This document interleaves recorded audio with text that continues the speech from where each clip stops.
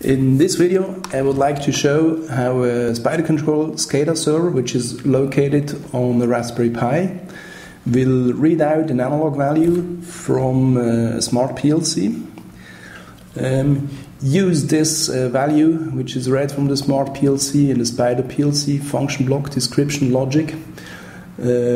Call a function from Python to multiply, so this is the Python code, and then write the result back to an output to a variable on a Semantic S7 1200 PLC.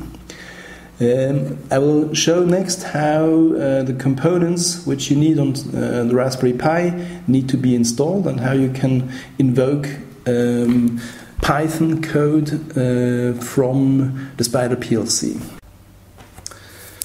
To install the SCADA server and SpiderPLC on your Raspberry Pi, go to the SpiderControl.net download section. So choose for download area.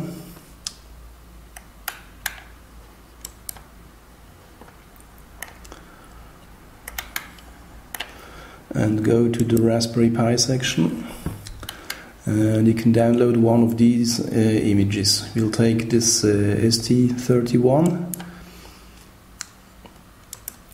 go to checkout,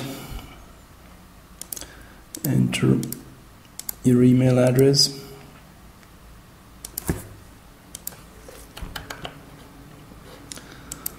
and proceed to the checkout.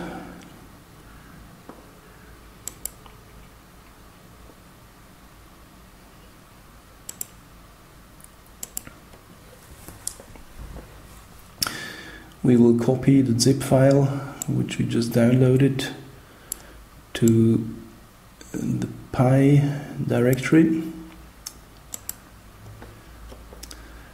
We will then extract it.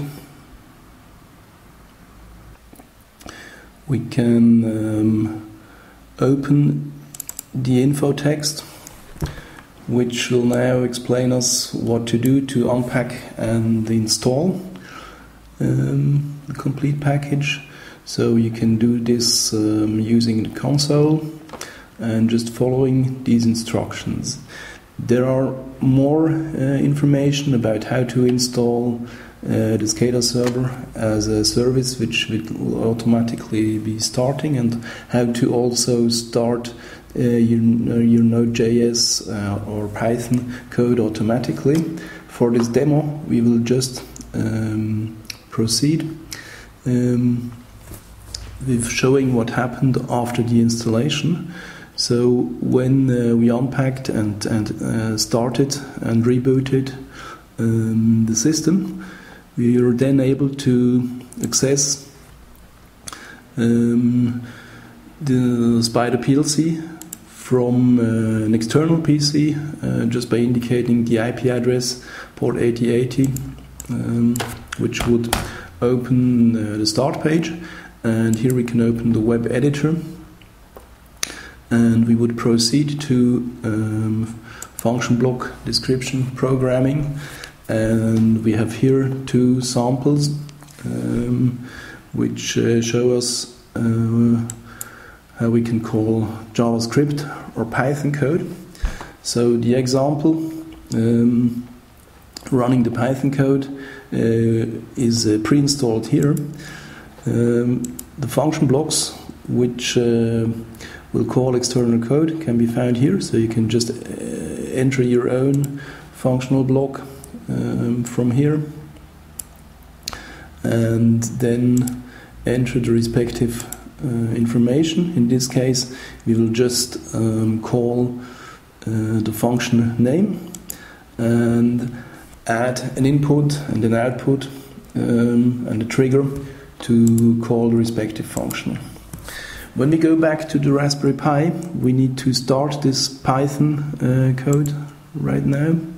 So we will enter the www directory, go to HMI, SC default and scripts. So here you can find our samples that we just made for NodeJS and Python. When you double click on the Python code, this will open the Python IDE, which is pre-installed on the later Pythons, showing the detailed code, and we can just run it from here.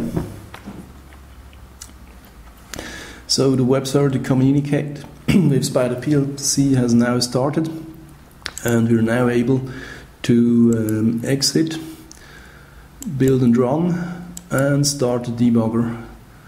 And see, we go to the Python section, we will enter some values and trigger the function, and we see how the calculation is actually done on the Raspberry Pi.